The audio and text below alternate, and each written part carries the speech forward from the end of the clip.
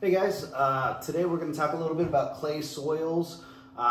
Pretty much all soils have some amount of clay in it, okay? More specifically, we're going to be talking about expansive clay soil, highly expansive clay soil. It presents an entirely different issue with home leveling and residential projects just in general, so we're going to talk a little bit about it, okay? So clay soils, do the engineering thing, right? Clay soils, you find out soil type, whatever, you usually check out the EI, or the expansion index, or the PI, which is the plasticity index. It's kind of the expansion potential of the clay soil, because some of it can get like 2-3 times its normal size, and the plasticity is more of like the permeation strength and so on and so forth. So anything with a really high PI and a high EI is very, very expansive and very, very strong. Okay, so this is a chronic issue throughout, I mean, most everywhere. Especially if you have something like they call Huachuca, Arizona has those Libby Gulch soils. We had this nightmare project down there where we tried to use a polymer and it didn't work, and then we tried to do piers and it didn't work, and then some engineer recommended that we use helical piers. We did that and it didn't work. And so we basically just wound up refunding most of the client's money after doing 3 entire separate projects in our house. So it can be very daunting to deal with, and it's very challenging, right?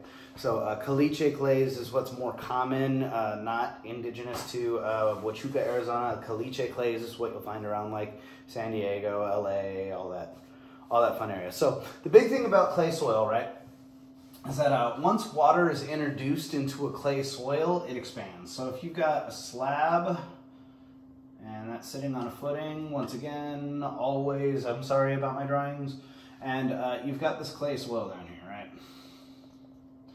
Now, let's assume this is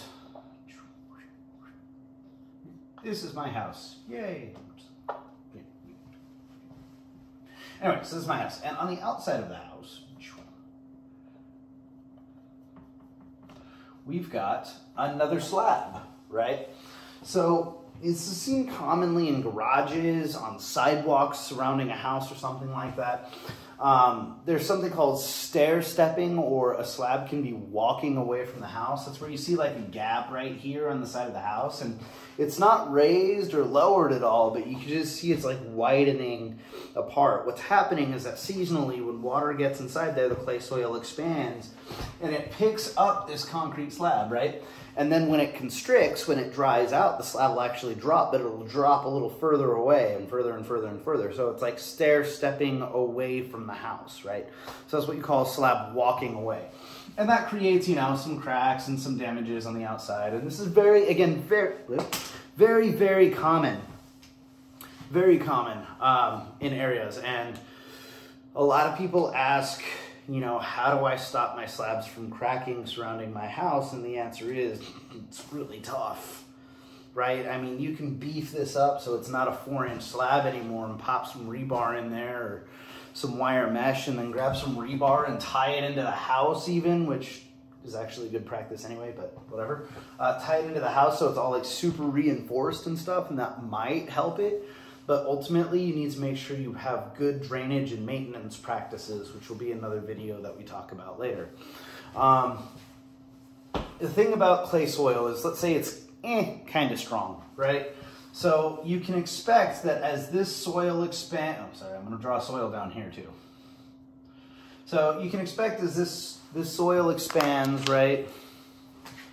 Boop and boop, and it all creates this upward force, because I mean it only expands on itself. That's going to go path of least resistance, which is up at that point, right? So if it's only kind of strong, you can expect the clay soil to push up this slab, which is only kind of strong, right? It has very little dead loads. It's just the concrete and whatever right here. And then the live loads, people walking, wheelbarrows, maybe some equipment every once in a while. Nothing really heavy goes on this slab, right? So the slab has no real down-bearing pressure, so the upward force of the clay soils creates a lifting of that slab. And this is the same thing inside a garage, right? If you've got like an overhead view of a garage, right? Sometimes they put expansion joints. I like these when they put expansion joints inside the garage to help, so it'll crack like all inside here in the expansion joints rather than like on your slab. But depending on, you know, underground water and flow of water and moisture drainage and all that fun stuff, it can be lifting all of this up individually. But if this is all pushing up with, I don't know, let's call it 100 PSI. This is all pushing up with 100 PSI. 100, 100, 100, right? But this slab only weighs like what? 20, I don't know. 20, this is not much, right? Doesn't weigh much pushing down, so that picks us up. But this here, your footing, has the weight of the structure on it. So the signs of expansive soil and the damage that you'll see will occur on the slab to the inside of the house and to the outside of the house long before it affects the footing or the structure itself. Where you start running into real issues, if you, that signs and symptoms video I was talking about where you're like reading cracks, right? If you have cracks that doesn't look like a separation, but they're like pushing in, so the paint pushes out on the side of the wall, that's a good sign that the house is moving, right? And if you take your measurements or your zip level survey on the inside of a house, and everything is like -1 inch, -1, -1, -1, by the way, this is plus 0.5. In this one spot right here, right? Even if this was plus 0.5 and this was, so the whole house is like level all here and this is plus 0.5, right? Instead of saying, hey, the entire house is settled down, you could have an expansive clay soil issue that's being affected by your drainage and grading over here, right? So those are all like things to pay attention to and some of the signs and symptoms. How do you fix something like that? So there is, oh, I lost my thing. Sorry. All right. So there is some soils. There's some studies out there for like the injection of. So first of all, concrete's not going to work. So you've got a house. This is so I can, you know, save some time. And then soil. Yay. So you got a house, right? If you inject a bunch of concrete over here, really you're just putting concrete into dirt and maybe you'll compact everything in super, but if it's got a really high EI or PI, then the concrete doesn't do anything to mitigate water flow or stop moisture from getting in, and all it really does is fill voids. So usually just injecting a cementitious grout exacerbates the issue, right? Now there's some testing that's been done for the injection of like an expansive polymer, a geopolymer inside the section, which runs the same idea as that cementitious grout, but most polymers are hydro-insensitive, which means you're providing some varying degree of water resistance to this slab here, right, and everything underneath. But it's only kind of effective. The higher your PI and your EI, the more difficult it is for polymer to travel through. It's not porous, it's not permeable, so this viscous liquid that is your iso and resin mixing and then going in under a low pressure doesn't travel very far. So it's very difficult. Now again, testing's been done. If you're underneath a roadway or something like that, it increases the resilient modulus of the soil and it increases the strength of the soil and so on and so forth. So long story short, there's some moderate success with the injection of a geopolymer underneath there, but this may or may not be the solution if you have a very high EI or PI, otherwise known as a medium dense or very dense clay. These usually have these, okay? So you got to pay attention to stuff like that. It's a lot, and this is one of those reasons why I say engineering is very important. Understanding the soil type and what you're doing and dealing with is very important long before you go through the estimating process and actually try to pull permits for something that may or may not work, right? That whole thing about engineers who are not even in the state, who never set eyes on the site, who never do a soils test, and who never do everything else. They're covered in their contract to say, hey, we didn't do this, so we're not responsible for it. But this is a very important element in getting all this stuff done, right?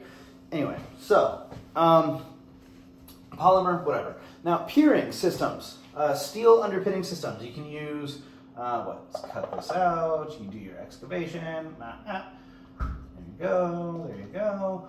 And then you put your bracket on, right? And then you either use a push pier system or you use a helical system, like so, right? So the piering system, the push piering system is good for re-leveling the house, right? But if you have a super high EIPI, you need to make sure the pier goes deep enough because you have that 10 feet of unrestrained fill we were talking about, pretend it's floating. You may have to pre-drill this section if the soil's too hard for the push pier to get down 10 feet.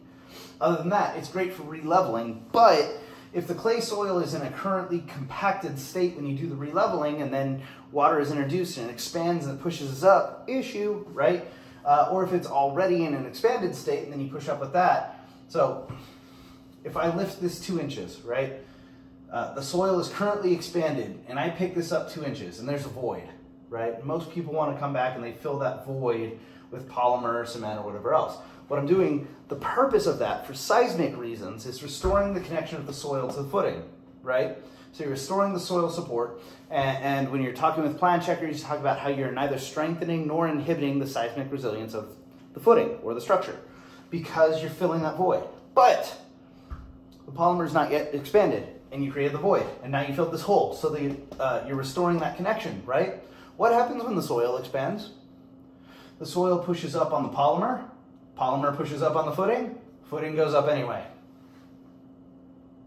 So that's one of the challenges for doing a project like this, very, very difficult to sort of navigate with that push piering system. The helical piering system, a little more ideal. You can hit that target torque and depth when you drive it down and hit the thing, and then you can do all the leveling that you're looking in order to do, right? Then, still don't recommend filling it with polymer or cementitious grout, don't recommend it, but people do, whatever. If you get that helical pier down, what the helical pier does, like when you do it sideways in order to pull a wall straight or whatever, the helical pier, so remember the video, like push piers is like hitting a nail into something. If you pull it up, it pulls out, right? But a helical pier is like a screw going into wood. You pull it up, it doesn't work, it pulls the wood up with it, right? So this will provide axial resistance for both up and down, which may or may not, as long as you bolt this into the footing, may or may not anchor that down and overpower the strength of the soil, depending on, once again, this. Super important, right? So you have to pay attention to this. This is what engineers are for. These are what the experts are for. That's what you do. Anyway, sorry. So helical piers may or may not work. Better than a push pier generally for expansive clay soils conditions. Maybe polymer underneath the house. You may be, again, you might get the leveling that you're looking for, but as far as long-term stability, very, very difficult to provide a warranty for. And there is a video on there's a video on contracts that's coming up that you may want to pay attention to as far as warranties and engineering and all that fun jazz goes. All right. Finally, there's 2 other ways that you can approach this that I've seen. One of them I'm not incredibly familiar with, but I've seen it done a couple times at this point. Wow, that's terrible.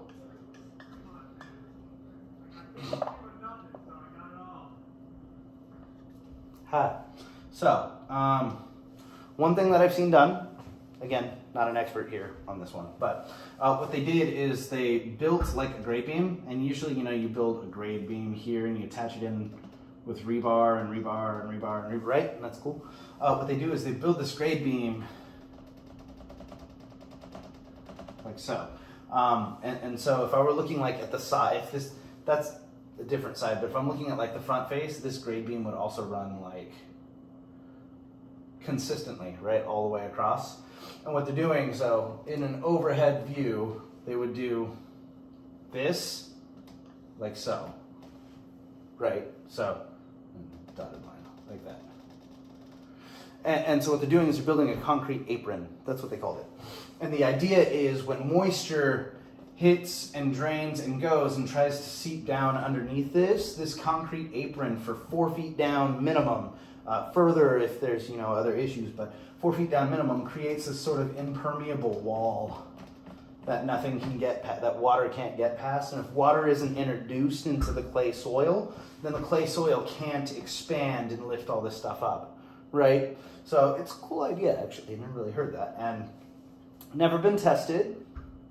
I've personally never done it, but based off of this idea, if it actually works, then you could do a polyurethane cutoff wall, where instead of your 4-foot centers or 5-foot centers, which some people do 5-foot centers, it's not recommended, but they do that. You can like reduce the spacing and build a cutoff wall on a zipper pattern, like so, and then just build the polymer wall there the same way, right? So that's another method. Now, if you want to make sure 100% things get done good, things are appropriate, and things are great and whatever, then prepare to spend a ton of money, because what you're going to do is dig the soil out, which you may have to demo the structure in order to do it, but dig the soil out as far down as the clay soil. So if it's 10 feet down, probably 10 feet, dig the soil out, and then import an engineered fill that you recompact underneath the house in order to support it. Excuse me. And much like a footing replacement or something like that, you can only do like 10 feet at a time if you wanted to do this properly without the house like falling. It's tough. It's very expensive to get underneath a footing 10 feet unrestrained. You might put push piers in order to like put temp shoring to temporarily brace it, but then compacting it's kind of a pain. So it's tough. It's very tough. So long story short, if you have clay soils issues with a high expansion index and plasticity index, it's medium dense clay or very dense clay, you want to make sure that you have good drainage maintenance practices, right? Make sure it's installed, make sure it's maintained properly, make sure that the water never ponds in any one area so the soil doesn't get a chance to expand and constrict. Still might not solve the problem. If you run into the issue, my highest recommendation is to hire an engineer. Do not do the thing with the contractors coming out and giving you a quote first. It's going to be entirely wrong. Hire the engineer, get the expert's advice, make sure they do the soils test, get some parameters, and come up with a plan before moving forward with some idea on an underpinning system, whether it's concrete, polyurethane, or steel, right? Engineering is going to be your brightest first bet when it comes to clay soil issues underneath the house. That's all I've got for you today. Obviously, it gets a lot more complex than that, but this is just an introduction. So if you have any questions, comments, concerns, please put it in the comments below or message me directly. Please like, subscribe, share, and do all of that fun jazz, and I will talk to you guys later.